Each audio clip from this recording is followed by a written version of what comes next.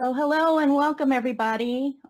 We are going to wait a few more minutes as people start logging on, and then we'll get started. So just sit tight, and we'll get started in a minute or two.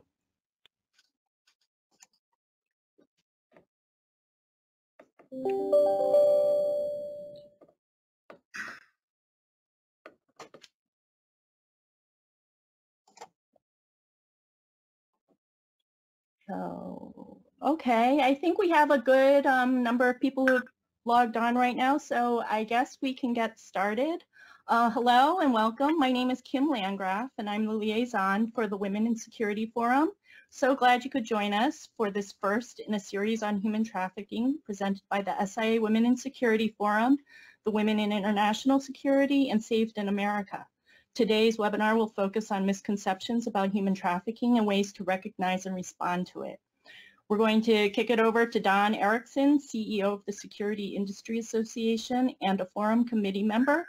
He will provide some intro remarks about SIA. Kim, thanks very much. And I'd like to welcome everybody to today's broadcast, and in particular, thank all of our panelists. For those of you who are not familiar with SIA, SIA is an international trade association that represents the most innovative security technology companies in the world. And through our education, our advocacy, our standards development, and our research, we work with our companies and, more importantly, their employees to keep people and property safe. And I want to give a special shout out to MIN and the Women in International Security Organization for working with SIA most recently on our wellness series and today's program as well. So MIN, thank you very much. And also would like to thank our very own Kim Landgraf, who does an outstanding job. We have an awesome association staff, and Kim is a very, very key part of that. And so Kim, thanks for all your efforts as well. With that said, it's my pleasure now to welcome our partner in today's broadcast, Martine Warda from Women in International Security New York chapter. Martine, it's over to you. Thank you, Don, and welcome everybody. So my name is Martine Warda. As he mentioned, I'm head of events at WISE New York. The New York chapter of Women in International Security is to advance and promote the leadership and professional development of women in the field of security and safety. We sponsor events and networking programs focused on security and related subjects and create a diverse community of security conscious individuals by raising awareness of relevant global and local issues. Issues from technology, counterterrorism, conflict prevention, but also human rights, and in this case, human trafficking. We'd like to thank particularly Saved in America for participating in this forum. Saved in America is a nonprofit organization of volunteers who assist parents and law enforcement in locating missing and runaway children. I'm very happy to have this webinar on this topic. It's so important for parents to be cognizant of the danger, but also the support that's available. So to kick things off, I'd like to welcome the panelists. We welcome Maureen Toll. She's part of the advisory board of Saved in America and mother of a recovered child. She will share her story. Adam Laxalt, who served as Nevada's 33rd Attorney General, where one of his top priorities was pursuing justice for victims of sexual assault.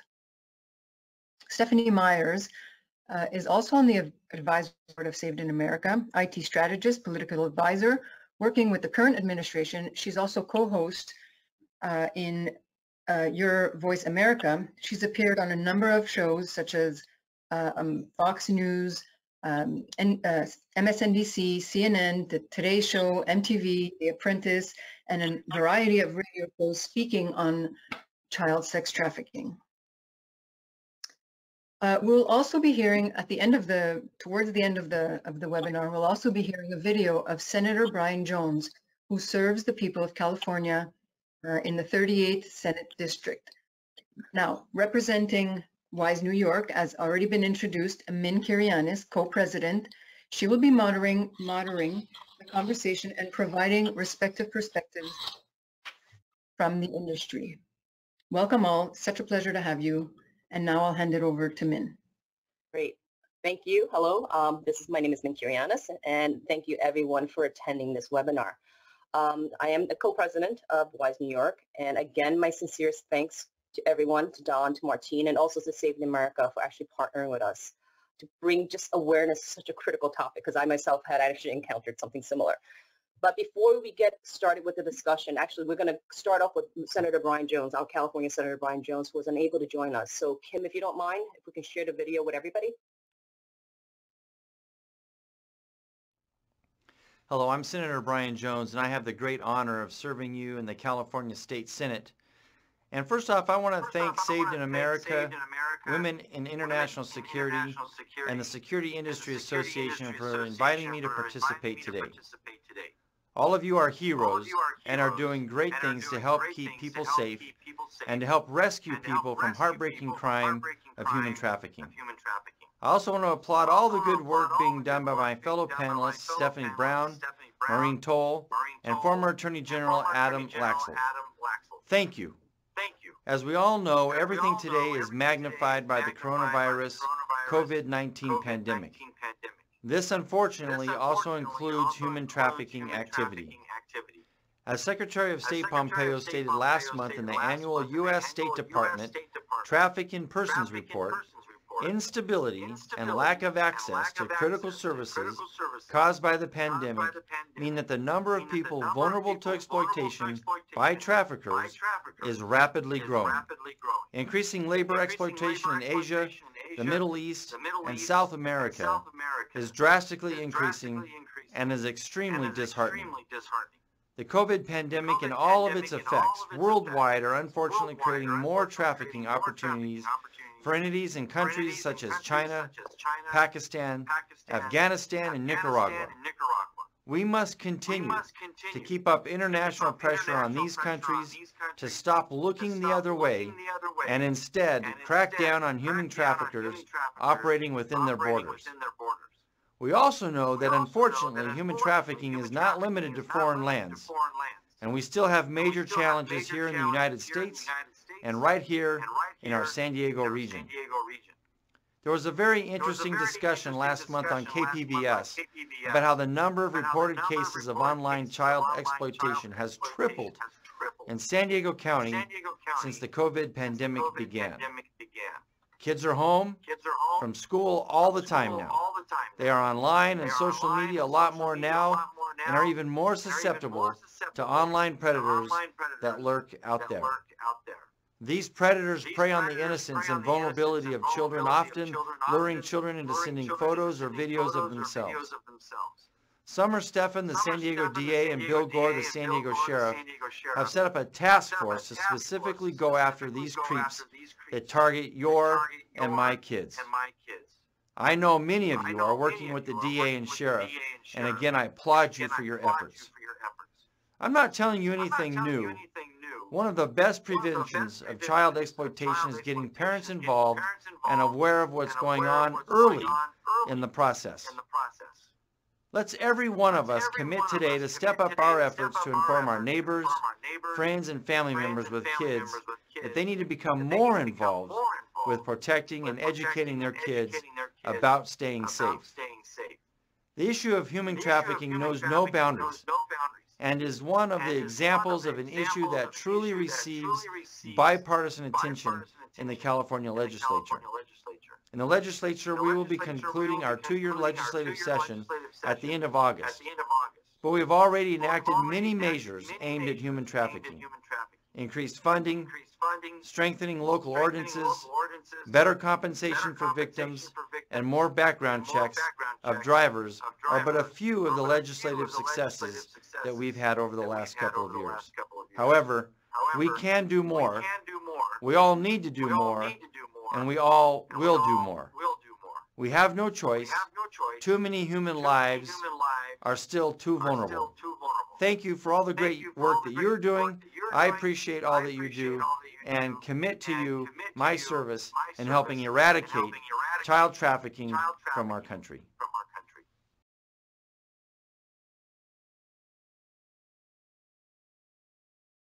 Great. Thank you, Kim. And again, thank you, Senator Jones, for taking time out of your busy schedule to actually make this recording for our audience and dedicating your time to such an important cause. This topic is at the forefront for us in WISE New York that we actually have dedicated in building a task force to engage our community and mostly to support the efforts around ending this crisis. We will be learning from our panels the current legislative efforts, how technology has changed the landscape on trafficking, and what this looks and feels like from the victim's perspective. And also, most importantly, how we as security professionals can raise awareness and protect our community and families. So we're going to be doing a roundtable discussion around this specific topic at hand. So if the attendees and audience have any questions or comments that they'd like the panel to ask or answer, please leave it at a chat session. We will get to them. We will have someone moderating the chat channel. But before we begin, we do want a little audience participation. So the question that we're going to put on, Kim, if you don't mind, are you aware that human trafficking is occurring in your neighborhood? I don't know if the poll can come up, Kim. Thank you. If folks don't mind answering that, and in that instance, we're going to start prepping Maureen Toll. I think based on Martine's introduction of you, your parent and you yourself has a very heartbreaking experience. Luckily, a survivor as well. So we would love to hear a little bit about that after we have a call. And it seems close to 50-50, which is a little scary. Maureen, I'm going to turn to you. Can you give a little story about what happened with you and your child, please? Thank you for the opportunity to tell my story. In January 2016, my 16-year-old daughter took off from my home to go to a friend's house down an isolated road. She never showed up there. We started frantically calling friends, everybody she knew. We looked along the route. We couldn't find her. After a time, we called the police, and a missing persons report was filed on her, and our nightmare began as parents of a missing child. Our local police department, we realized very quickly, was going to be of limited help. They squandered, opportunities to find her. They assigned a school resource officer who could not leave the city. And so we quickly realized that we were on our own. And later, this is a couple of weeks after she was missing, we got a lead that she may be with a 15-year-old girl that had disappeared 2 months before from a treatment center for human trafficking in the Van Nuys area in San Fernando Valley. And so we contacted the mother, and she had used a private investigator previously to try to track down her 15-year-old daughter. And so we went back to him and we asked him to backtrack his trail because there's credible evidence that the two girls might be together. And so we also reached out to whatever resources we could, but we were frustrated. We knew we were kind of on our own. There were some good resources like the National Center for Missing and Exploited Children, the Polly Klaas Foundation, some resources in California, but ultimately it was up to us to find her. And so at about 3 weeks in, we were getting increasingly frustrated. It was like a needle in a haystack. We got leads that she could be those two girls, both girls we're trying to find, could be in Los Angeles, Riverside, San Bernardino, San Diego County, even Mexico. And that's 15 or so million people. And so, as I mentioned, it's like a needle in a haystack. So after that, a little while later, we connected with a San Diego-based nonprofit, Saved in America. And they were a godsend because all of a sudden they told us they could bring us resources that the police could not. The police had sort of tagged her as a runaway, even though they were 15 and 16 years old, and never worked, and didn't have driver's licenses. But nonetheless, based on their age, they tagged them as missing or runaway potentially. And so even though my daughter never had a history of running away or delinquency, and even knowing that she was with a girl that had been caught up in sex trafficking previously and was in serious danger. So what Saved in America did is they brought cyber, legal, all kinds of resources to supplement what the police departments were doing. And eventually, and social media, and through social media, Facebook actually, we, in a tip line and a reward, we were able to get a Good Samaritan to give us a tip. And then Saved in America, in conjunction with LA County Sheriff's, was actually able to rescue the 2 girls in Compton. But so we got the girls back, but that's not the end of the story. The girls couldn't go home. There were safety issues, and they needed treatment. And finding treatment resources for what these girls, these 2 traumatized young teens, was difficult. They eventually were sent to treatment centers in different states, Utah and in Nevada, and they were there for a year and a half. So you got your daughter back, but then she has to go away. And so that was hard. So through that ordeal, which leads to the conversations that others are going to have today, I think that there's a significant need for more federal, state, and local resources to train and educate police departments, to provide education for children and their parents and communities and schools, and to increase support for the victims of as I mentioned, as well as bringing justice to the perpetrators and the predators of these vulnerable. And one last comment about vulnerable. There are certain types of young people and children that are most vulnerable, in my opinion: foster kids, emancipated foster kids, those with mental health issues, those from poor communities. I've heard girls from poor communities say, oh, girls go missing all the time. It's just doesn't not get attention in the inner cities and urban areas. We don't know where they are. And there's less resources than there would be, say, in our upper middle class suburban area where we lived. And even that was hard for us, but it's particularly hard for some of these really vulnerable populations. So attention needs to be given in particular to them. So thank you for being given the time today to speak to you. No, and thank you, Maureen. It's very heartbreaking to hear that, as well as knowing fully well that this happened in your backyard. Let's put it that way. But you just nailed it. That you're in a middle class neighborhood who a lot of parents think our kids are protected, and not really. Let me put it that way. So, Adam, Right. I mean, listening to Maureen talk about her story, and you being the Attorney General at one point, dedicating your time about this. What's your perspective on the communication of these issues, especially how law enforcement is actually handling all this? I mean, like, what's your background? Like, what do you feel is something that we need to look out and be aware of and talk to people about? Adam, I'm sorry, Adam, you're muted. Perfect. Sorry about that. Okay. So first, I'd like to get across to everybody today that Maureen's story is absolutely not a unique story. And as this poll showed, half the people don't think it's going on in their neighborhood.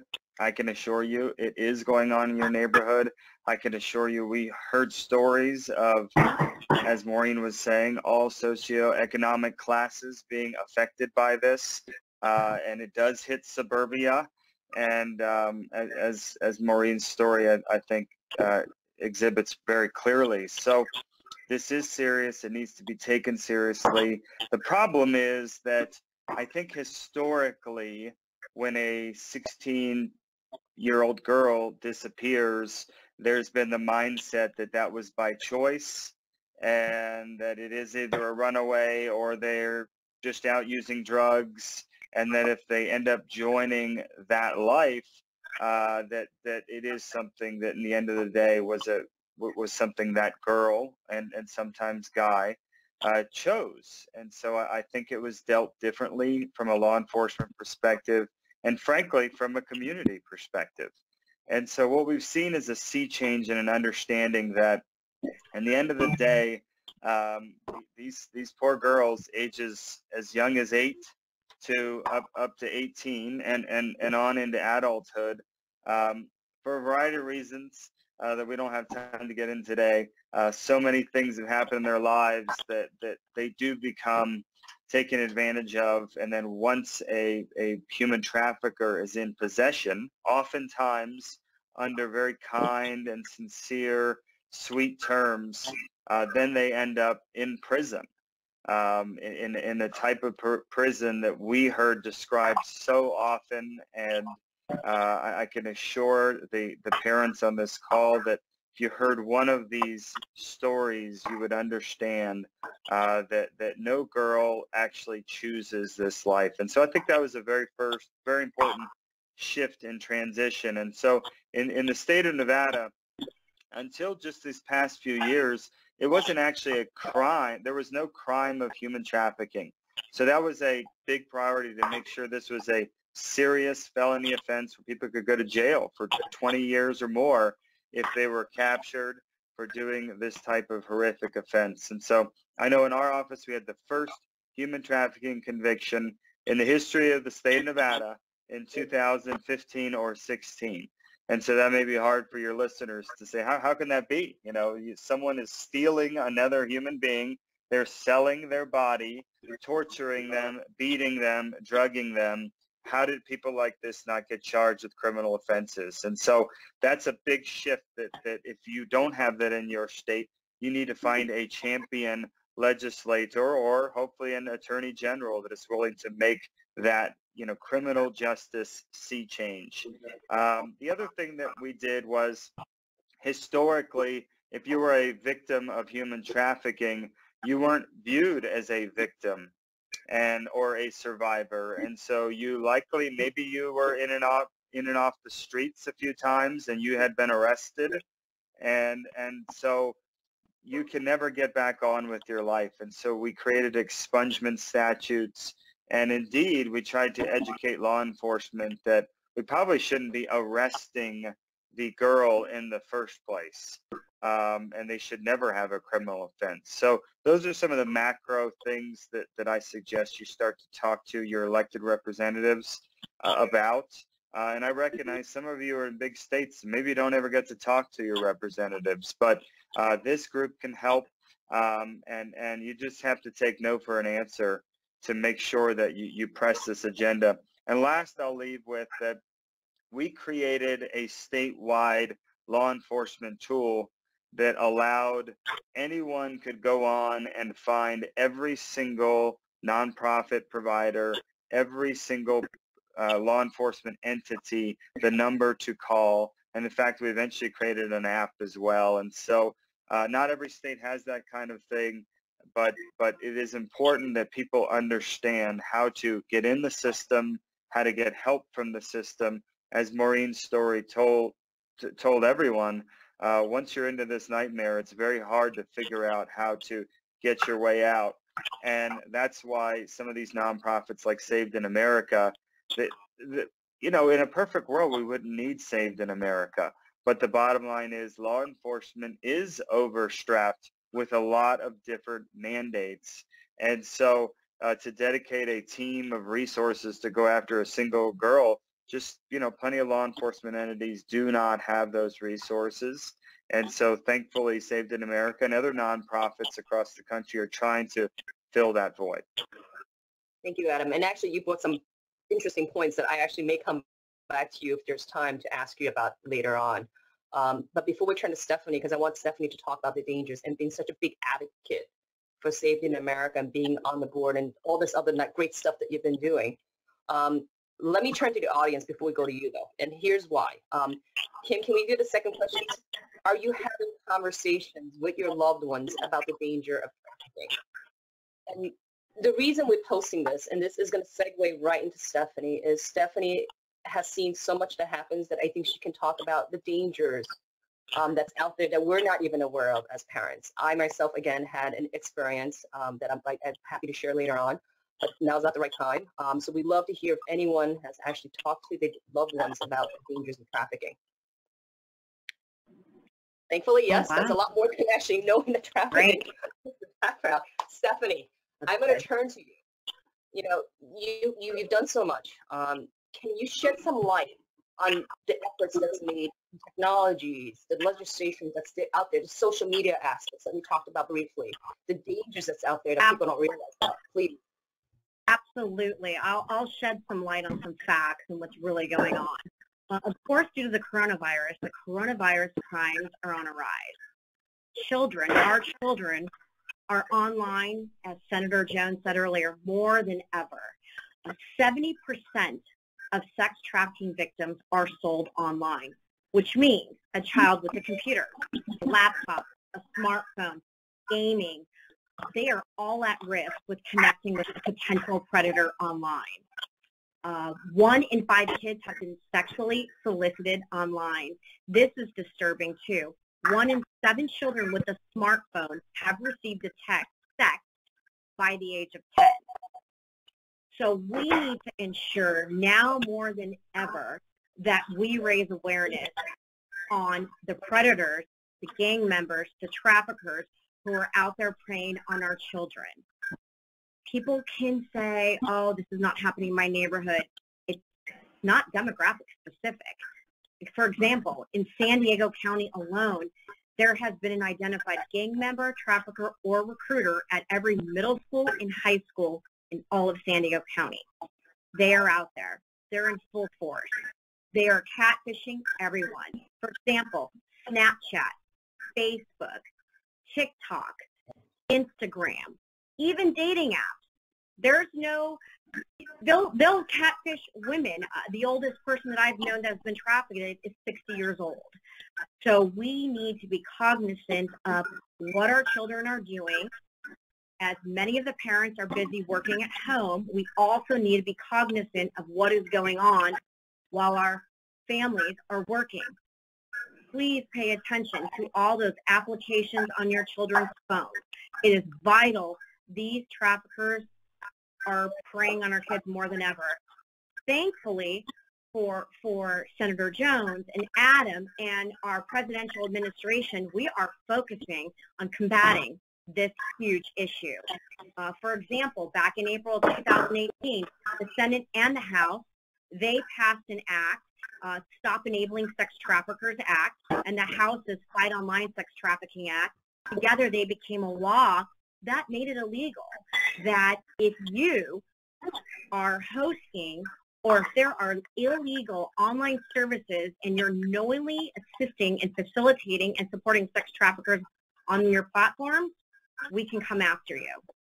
We can come after you. Unfortunately, those 2 acts that are now a law do not go after the traffickers. However, January 31st of this year, President Trump signed an executive order to combat trafficking and online child exploitation. Many of us have heard President Trump has stated time and time again, human trafficking is a form of modern slavery. With that said, this is happening across the nation. The reason why it's important that that executive order was signed because it allows us to work with all the different states, the local law enforcement, all the attorney generals, Congress, Senate. Most importantly, President Trump's executive order is strengthening the federal responsiveness to human trafficking. He's working closely with the Secretary of State, Homeland Security, and HUD. Even Ben Carson is helping us as well to ensure that, like Maureen said earlier, once you retrieve a child, we have to make sure they get the treatment and the housing that is available to them to ensure that they can go back into the community and feel safe. So together with technology and our legislation, as a country, as a nation, we are combating this horrific issue. Thank you, Stephanie. And, you know, like I shared with you, I had gotten to a fight with a manufacturer because of a software problem. And before I go to Maureen, a little briefly, I have 2 young kids. And that being said, there's so many loopholes in these, I would say, protection of young children and minors from these software companies that your parents aren't aware of. And I'm going to go to Maureen then. Can you share your views on the technology that's potentially overlooked that these predators are utilizing in order to prey on your kids? And you know, you being there already, I think this can resonate a lot more to parents that's out there. Yes, based on my experience, I think you have to understand that children do not have a lot of privacy. You have to watch what they're doing. You have to protect them. You're responsible for them. And so you really, as much as you can, and it is challenging, you need to track what they're doing on social media. Because most, as you've described, Stephanie, you mentioned, it's going to come to them not necessarily through someone that is a stranger to them, or it may be an intermediary. In the case of my daughter, she was being cultivated by this 15-year-old girl that had already been trafficked. And she was bringing her in and, and said, hey, come meet me and my boyfriend. The boyfriend was a man in his late 40s who was a sex trafficker. But, so you have to be really careful. So you have to be able to watch what kind of communications are going on with your children and take their phones sometimes, look at their computer, really be aware of what they're doing. And it is difficult, but I think that as a parent, you have to just not put a premium on privacy of your child, because they don't know. Sometimes they're naive. They're more naive than we are about what's out there and more susceptible. Is your daughter receptive to that right now? I'm just kind of curious. Yeah, go ahead. So now that you've gone through it, she's gone, treatment, et cetera, is she more receptive to you being part of it and helping her through this? Now she's 21. So that was a few years ago. Yeah, I'm sorry. She's just about to turn 21.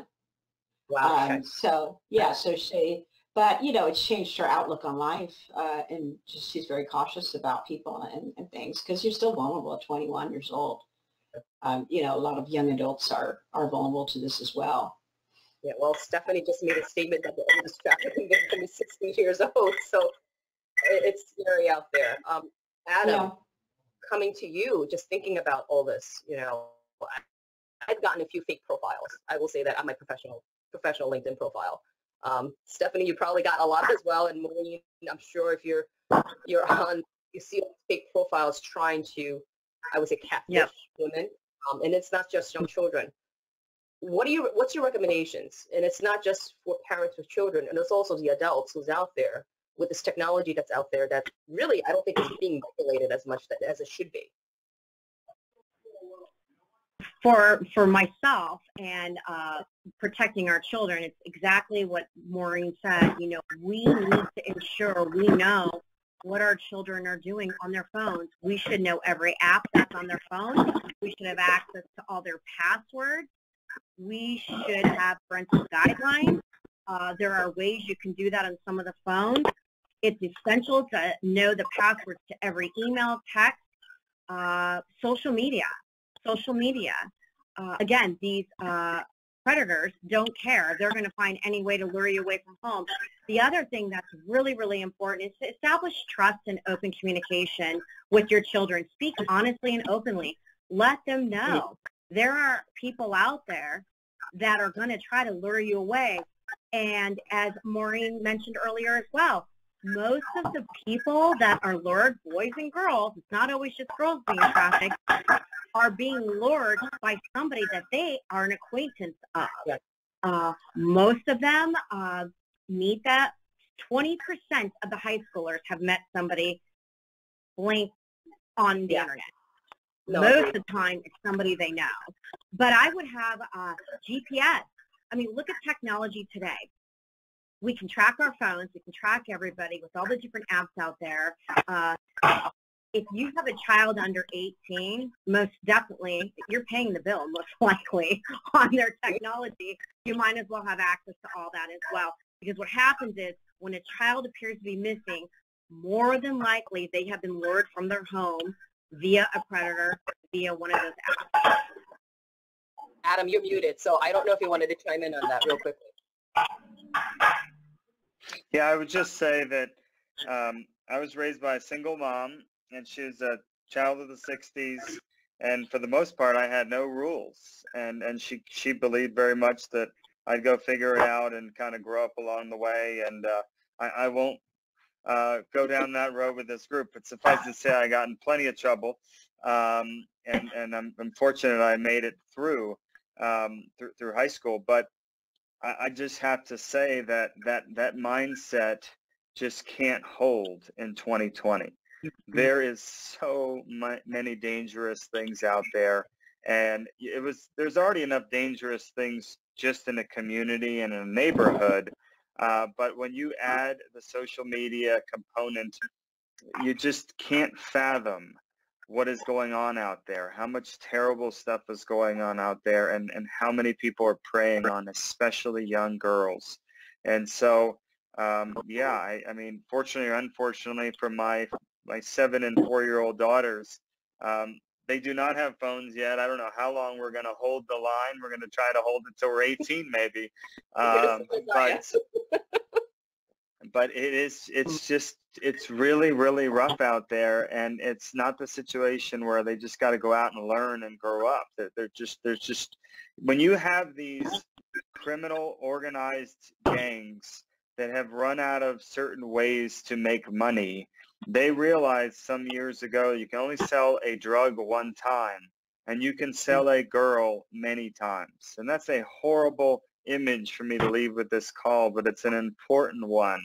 They want to kidnap girls because they know they can make unlimited money off of a sex slave. And so that can be any one of our daughters. And so it is, I'm sorry to be so ominous, but this topic deserves that kind of tone, because boom, you could be Maureen, and you could just wake up and you just can't believe it, but your 16-year-old daughter got lured away by some guy. Maybe he seems really nice online, is offering, to a nice car and some jewelry and a few good dinners. And we think we're doing a great job raising our kids, but we can't prevent this type of activity. And it's good that you say that. It's kind of reality check and a wake-up call. A really good question came in from an audience member, Robert Aponte. When it relates to human trafficking, do you have any data that reflects that many large-scale sporting events, such as Super Bowls and high-profile horse races, are known locations where human trafficking occurs without the knowledge of the common attendees? And I think this may be a common question for all three of you. So maybe I'll start with Adam first. If you can unmute. And tell me, are my headphones causing background? Can everyone hear me okay? I'm okay. Now? I can hear you. Okay.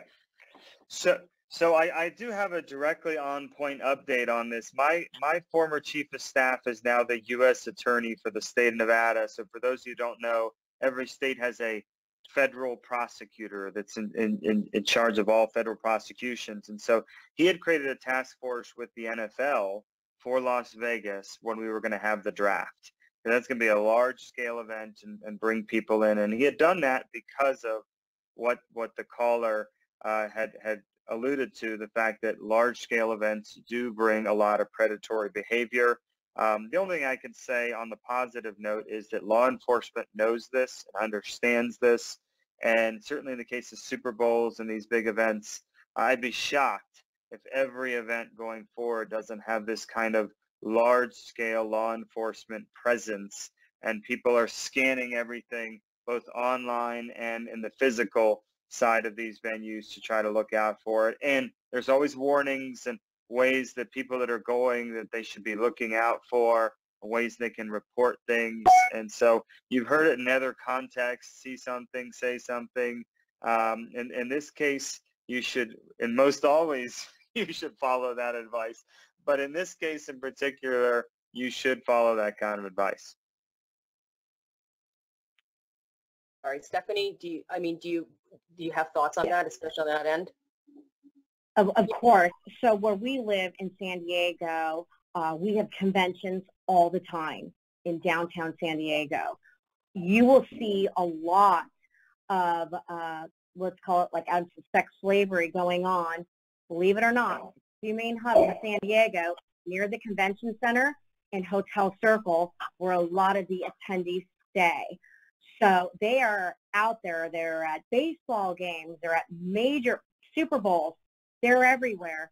For where I live personally, it's always Hotel Circle downtown, because pre-COVID, there was a convention going on weekly.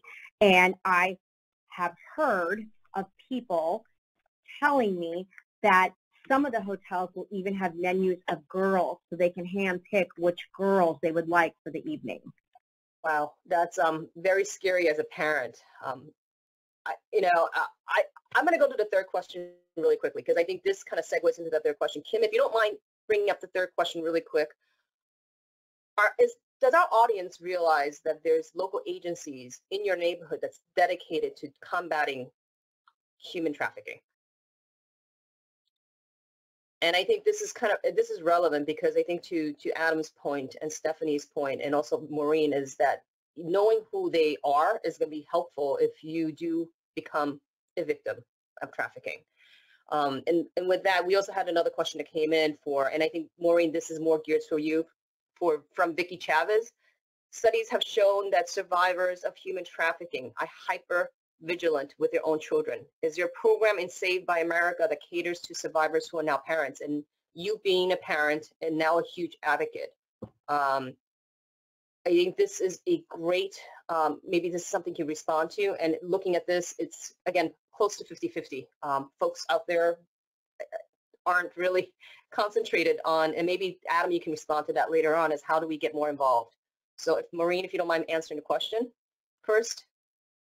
Yeah, so people that have children and adults that have been sexually abused or victimized, traumatized like this, they have post-traumatic stress.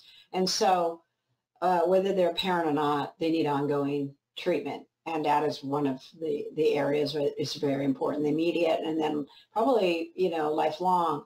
And that's a good point that Vicki brings up about, once they become a parent, how are they going to react? And I don't know, there's probably studies on that. Obviously, parents that have experienced post-traumatic stress, that may affect their parenting. Saved in America is focused on, treatment, initial treatment and ongoing treatment programs. And that is kind of legislatively, and it sounds like in Nevada and other places they've worked on that. I know Nevada has some of these treatment facilities, but I think in general you just have to realize that they've experienced post-traumatic stress, and it's going to affect the rest of their lives. In fact, I talk about my daughter. There was a daughter before this event, and there's a daughter after, and they're different. She came back a different person. Yeah. Wow. And that's very sad to hear, really, especially when you have to go through all this and live with this for the rest of your life. Adam, yeah. I'm going to jump to you really quickly. What kind of recommendations you have to bring awareness to this? So that way, at least if we can prevent someone from going into, becoming a victim of this. You're muted. Sorry, Adam, you got to unmute. I'm a rookie on this thing. Okay. I've been doing Zoom, so I'm not used to this one. Okay, so I recognize not everyone can take this on, but one of the most successful things that we did was creating and amplifying a survivor benefit dinner. And at least over the years that I was Attorney General, I think we had 150 people or so at the first dinner, and then we ended near 1,000 people. And so this is twofold. It was a fundraiser, and the fundraiser, the funds, Nevada created something unique where there was a human trafficking fund that you could contribute into, and it could be distributed in under 24 hours to any nonprofit that applied. And so that may be too complicated for some states, but I throw that out there that it worked for us and it was a good concept. But regardless, the funds that you raise for a dinner, you can partner with a nonprofit or create a nonprofit. And the point is that when a girl when she is kidnapped and taken into this other life, getting the girl back is only the first step. Then how do you keep the girl out of being pulled back into the life?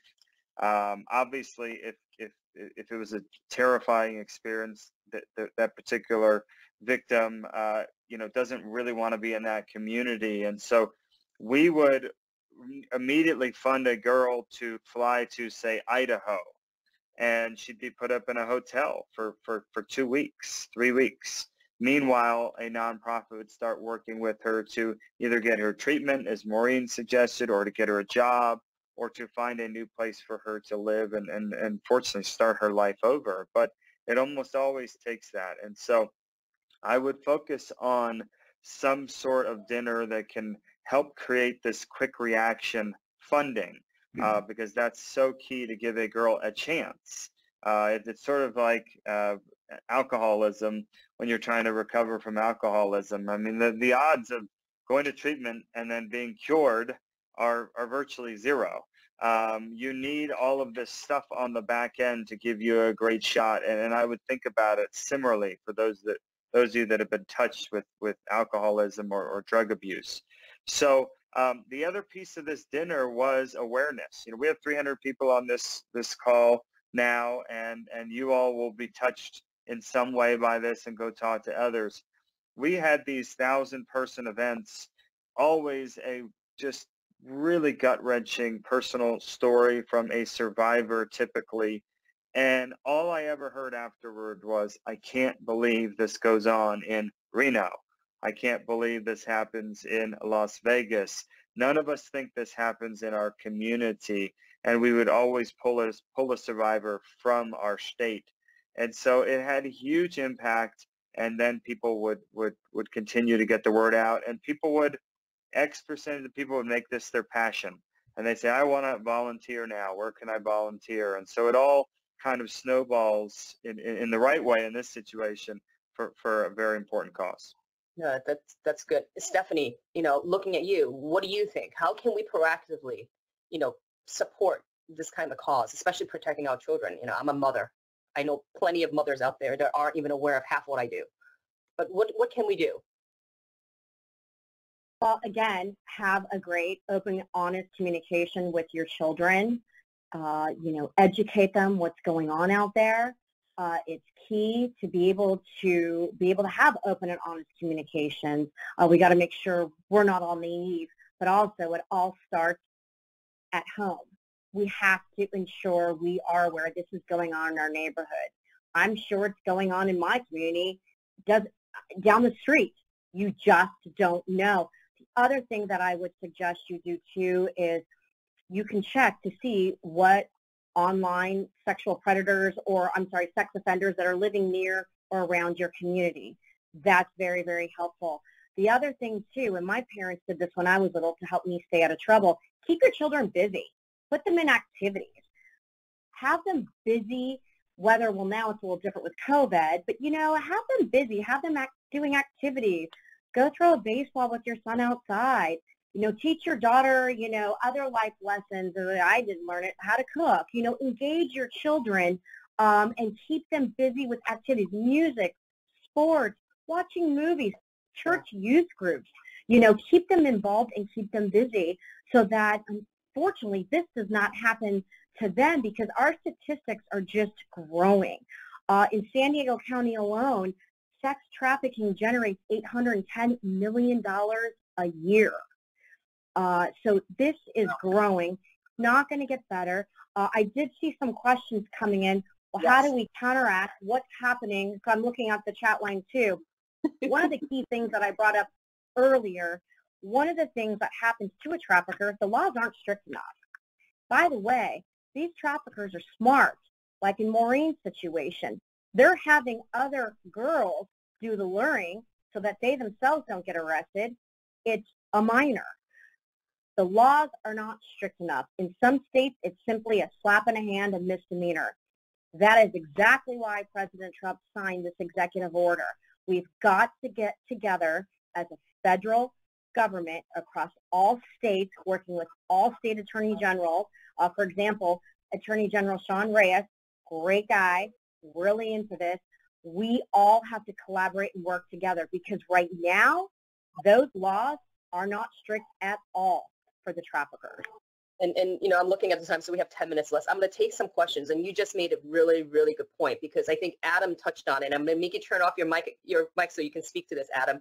You talked about the first criminal being charged in 2015, 2016. The mindset there. Can you talk a little about the mindset? Because I think we can kind of segue into this question that came in, which is on the flip side, what's being done about the consumer of these trafficking to curtail the demand for the victims? because this mindset has to change somewhat. And I think if you can answer that part about the law enforcement and a segue into that question, hopefully that helps understand psychologically why that's the case. Well, I just think more people need to dial into this issue. And I think presumably we have nearly 100% agreement on this call now, or this webinar, that this is a serious crime and a human trafficker should face felony offenses and should go behind bars as long as we can, as long as they possibly can. And so for whatever reason, historically, like I said, I think because people viewed there was a choice component in this, and that people were exchanging money, and it was basically commerce, that it just wasn't viewed as the serious criminal activity that it is. And so I think it's unavoidable now. This used to be smaller scale, and now the fact that it entails these large criminal syndicates, and I think maybe your callers have heard of MS-13 now. This is a serious criminal syndicate, and one of the things they do is traffic women. It's a income generating thing to keep their enterprise going. And so I think for the most part we've gotten over that hurdle, and most people, if asked that question, so someone go to jail for trafficking a girl, I think the clear answer is yes. But there will be people, and you need to be patient with them, that say, did that girl choose that life? And if so, and did she sell herself, and she made money, and she got to buy a nice coat, and she got to drive a nice car, and is that really a criminal thing? And we need to emphasize that. Just try to think about your daughter and whether or not she could have been lured away at 14 or 15, and you just lost her. And once she started the train of drugs and the manipulation and the control and the fear, then that girl really isn't free to go in the way I think that maybe X percentage of the public believe that woman can go. Any day she wants, she can pick up, walk right out that door. So why does this concern us? And that's what we focused on our, why we always had survivors speak. They would go into grave detail of the amount of manipulation that happened, and the coercion and the fear, and oftentimes straight up violence. They will beat the women. They will absolutely violently intimidate them. If you leave, if you tell anyone, I will kill you. That is really happening every single day. And I think this is for Maureen. Now that your daughter is home, she's obviously an adult now. You mentioned that getting her treatment to help this, and you said she couldn't be with you because of the dangers. Can you talk, just based off of what Adam said, can you talk briefly about that a little bit so our audience can understand? Yeah, sure. So there were two girls, 15 and a 16-year-old. One of them was in much more serious situation than my daughter, because she had been, trafficked before and had disappeared from a treatment center in LA. So she had to go to a lockdown facility in Nevada, but she had more intensive treatment. But my daughter needed immediately, within a week or so, to get out of there. We had to get them out of where they could find these girls. And so she went to Utah. The issue in terms of, dealing with Saved in America, we were trying to find places quickly for them. And these residential treatment centers are like $10,000 a month. Wow. Yeah. So there was some resources that we were able to find, and but you have to be fairly savvy to find that. Most people aren't going to be able to pay for $10,000 a month. Yeah. And so luckily we end up not having to pay that, and nor the other girl parents. But there are very few places, and they're very expensive. And so, whether there can be more federal or state level resources subsidizing, nonprofits, what have you, as opposed to them having to go for these private ones. There's a lot of private ones that charge a lot of money. And so, you know, that is a really big issue, because there'll be recidivism. You know, they'll go back, you know, if they're not treated and they're not protected and kept hidden from those that could perpetrate, you know, these crimes against them again. Wow, that's crazy. We're Yeah. going to do one final question before we end. Stephanie, I think this is the best question for you. Yeah. Do you have any data of the percentage of kids and teenagers that are caught through social media? Of course. So on a daily basis, every single day, 300,000 missing children occur every day. 300,000 children are missing every day in our country. 30% of those missing are being trafficked. So as I earlier had brought up, 70% of human trafficking victims are sold online. So that's a lot of statistics there, but 20% out of this total of high schoolers have met someone in person the first time from somebody they met on the internet. And they are being lured. So yes, those statistics are very sketchy and sad, because this is what they're doing to our children. I always like to say facts. I can tell you percentages and facts all day long. Those are very telling. They do not have the best interest at hand. But yes, 20% of those high schoolers for the first time have met somebody in person from whom they met online. Public school. That is crazy. And unfortunately, we're out of time, so I'm just looking at the clock really, really quickly. And thank you, panel members, for being here. And you know, Maureen, thank you for actually being so brave and actually speaking about your personal experience, because it takes a lot for someone to actually speak up about that kind of experience. Because I know a lot of people who've been through stuff and they're ashamed. So you know, thank you so much for that. It is hard to talk publicly about it. Yeah, thank you. I'm sure. But before we end the webinar, no, sorry, Stephanie, do you want to say something before we close it?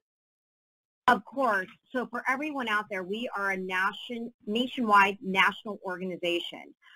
We have more information on savedinamerica.org. However, if you need our assistance, and if we haven't hit on it earlier, our organization is built up by active retired law enforcement, special operators, and Navy SEALs. Who better to have help to go covert, utilizing our active military here in San Diego. We do have a tip line, so if you need to reach out to us, you can call us at 760-348-8808. You can go online at our website that you see there if you want to fill out an application. But if you have questions, you can send us an email at info@savedinamerica.org. We are here. We also have foundations that actually help push some of the girls forward in their educational services on those that have been trafficked. So we don't just end at retrieval. We go above and beyond to help all of our children. No, thank you, Stephanie. Thank you, Maureen, and thank you, Adam. So before we end the webinar, thank you, everybody, for coming. We wanted to take the time to mention that there are many professional organizations out there that help educate, train, and inform and communicate about human trafficking. So if folks locally don't know, definitely reach out to Saved in America. But there's also your local law enforcement, also the Attorney General, as Adam stated. Reach out to folks, because we really do need that support in order to bring, eradicate. So with that note, we are officially over. But please keep an eye out for a second part. We will be talking about technology, I think, in a little more details with technology, Stephanie, right? So keep an eye out for that and save the date. Thank you, everybody. Appreciate your time being here. Thank you. Hope everybody takes something away with them. Take care. Thank you. Bye. Thank you.